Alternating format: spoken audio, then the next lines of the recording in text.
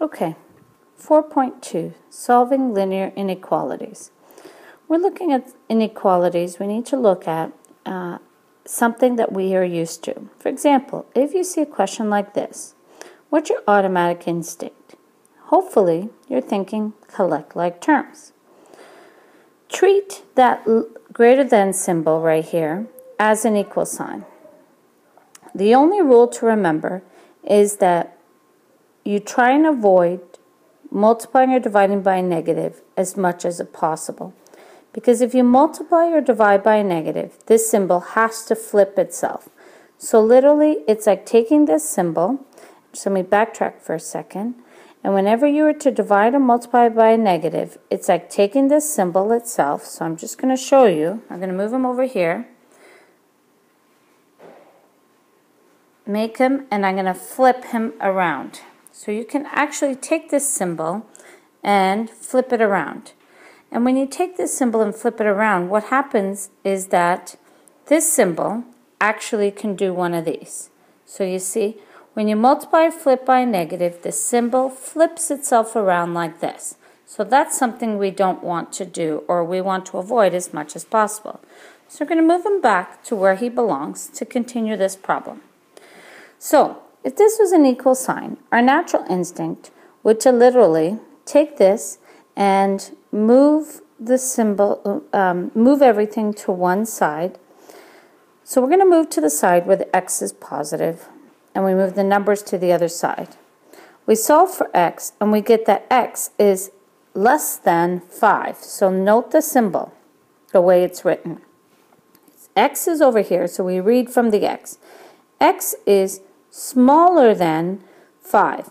So we need all the values, we're drawing on a number line where x is less than 5. So let's do that. X being less than 5, we have to have a minimum of 7 ticks. On those ticks, you write the numbers you're going to use. So 2, 3, 4, 5, 6, 7, 8. On the 5, we're going to put an open circle. It's open because we don't include the 5, but we include the numbers really, really close to 5. And then we're going to move it so it's all the numbers less than 5. So that means the arrow goes in the less than direction so that the arrow goes beyond the number line, and you draw an arrow symbol here. You must have the arrow symbol going beyond the number line to indicate that these are all the numbers less than 5. All right, next, let's look at example 2. You're asked to solve the inequality and then show graphically your solution. So here's another inequality. All right, what are you going to do? You move so that the x is going to be positive. We try and do that as much as possible. It is the easier way to do it. And we divide both sides by 4, and we get x is greater than or equal to 7.5. That 7 ticks, folks. 7.5 is between 7 and 8, right there. We put a solid circle at 7.5, and we draw the symbol, or the number line, greater than 7.5, so that it goes beyond the number line in the greater than direction. All right, let's try another one. Example number 3. You're asked to solve the inequality that looks like this. Part 2. Okay, so let's look at this. What is this? This is known as a double inequality. A double because there are inequalities on both sides. Your automatic instinct should be to expand this, and that's what I would recommend that you do. Expand it and then collect the like terms. When you collect the like terms, you'll find out that you have 8x plus 20 is between 60 and 92. What do we do next? Hopefully, you're thinking, all right, we need to move this plus 20. Where do we move it? Do we move it here? Or do we move it here? Or do we move it to both sides? Hopefully, your answer is we move it to both sides. So, subtract 20 on both sides to get us these values. So this is saying 8x is between 40 and 72. We don't want 8x, folks. We want x. So what do we have to do? That's right, divide both sides by 8. All of it by 8, sorry, not just both sides, but everything by 8. So the values are going to be x is between 5 and 9. We draw the number line so that 5 and 9 show up. Minimum of 7 ticks, folks. So we need extra numbers on either side. We draw a solid circle on 5, solid circle on 9. And we want the numbers between 5 and 9 so that x is greater than or equal to 5, but x is also less than or equal to 9. So that means that we want these values, the ones in between.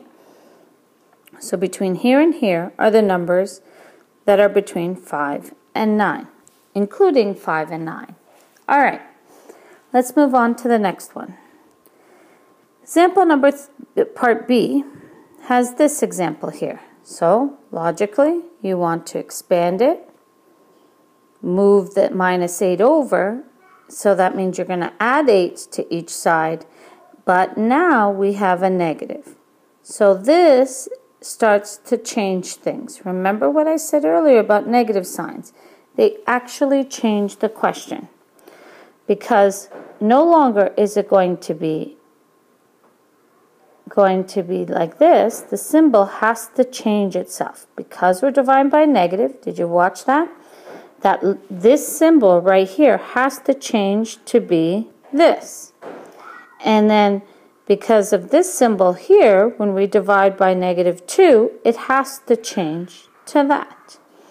All right, so what does that mean? Well, this here, this form here, folks, is wrong. This is not in the proper order. You cannot say -4 is greater than or equal to x is greater than -7. That doesn't even make any sense logically, mathematically. So what we have to do is rewrite this. -7 goes first. Now, -7 is less than x and is less than or equal to -4. So that means that x is between -7 and -4, not including the -7, but including the -4. So we write out our number line, a minimum of 7 ticks, fill in the rest of the digits, and don't forget that we need to put an open circle on -7 because of that symbol, and because of this symbol we put a closed circle on -4.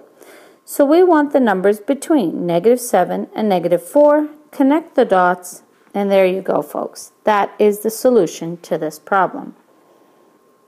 Now, taking a question from page 215, number 19, we're going to look at the couple of more questions that would probably be helpful to you. For example, x squared is less than 4. What is this saying? Well, it's saying x is less than plus or minus 2. Wait a minute. How can you have a number less than 2 possible values? Well, this is important to note. We introduced, over here there was no negative. All of a sudden we introduced a negative. What does this mean? It means that, okay, let's go back. X squared minus, so x is less than 2 or x is greater than -2. This is what this is saying from here to here. Another way we could have looked at it is this way. X squared minus 4 is less than 0. Moving the 4 over, and what you have to do is factor it.